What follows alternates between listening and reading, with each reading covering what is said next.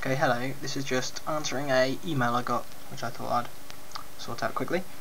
I basically got asked how do I get the video quality as sharp as I got on my last video, and how did I record my sound whilst it was going. So I thought I'd quickly show you my settings and how I do it. So I'll quickly show you. If I open this up,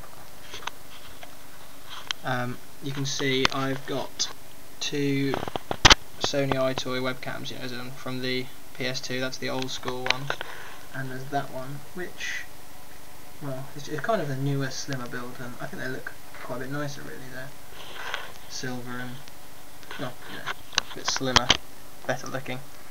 So I simply put them on my desk and record sound with them. The microphone on them is great, and yeah, they do the job just perfectly. So what you need to do for that is go to your control panel,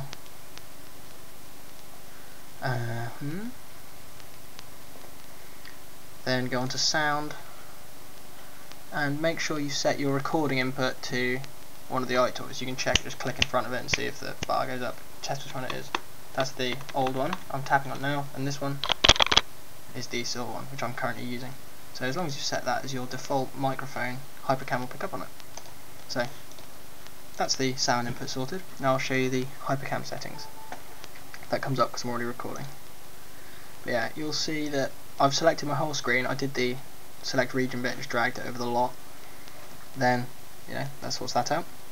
I tell it to hide it while I record, so then, this is obviously up because I've opened another Hypercam document, but yeah, normally it will just hide the window. Keep that off. It doesn't do anything helpful. If you're running Vista and you've got the opacity of that, you can see the text file behind it there, that will still record with that off, so completely ignore that, as it will just completely screw up your performance. The hotkeys are fine, they do what they do, so ignore them really. The AVI files where it starts to get important. Make sure you set it to no more than 25 frames a second, which is the standard NTSC settings.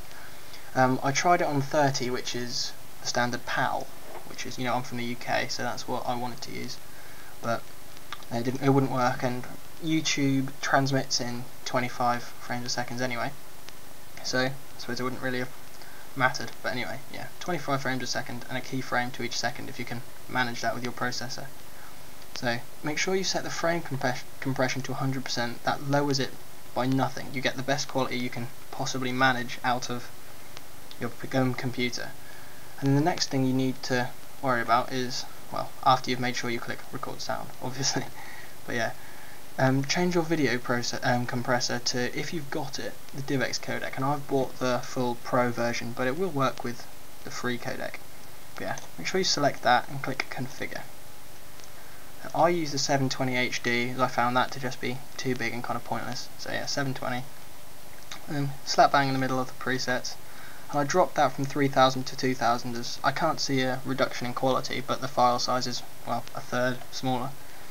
So yeah, then go across to codec, and if your processor can manage it, put that on, and enhance multi-threading if you can manage it too. And in video, make sure you have it no bigger than that, as that will enable it to be YouTube high quality, not HD obviously, but the quality is completely legible, but makes the file size forgivable for uploading, which I know can be really annoying. But yeah, that's pretty much that. And my sound kept going out of sync if I had it on 16-bit, so I've set it to 8-bit and it now appears to be fine. So yeah, 8-bit, 44,100. That's pretty much it really. The other options I've told it to record cursor, but that's default. Yeah, buy a license if you like it. I know I haven't, but I'm a student and I'm skint. So yeah, if you want me to do a little tutorial on how to set up the EyeToy, just drop me a message and I'll tell you how to do that. You can leave it as a comment or send me an email or whatever. But yeah, that is basically how I set up Hypercam to record for my tutorials.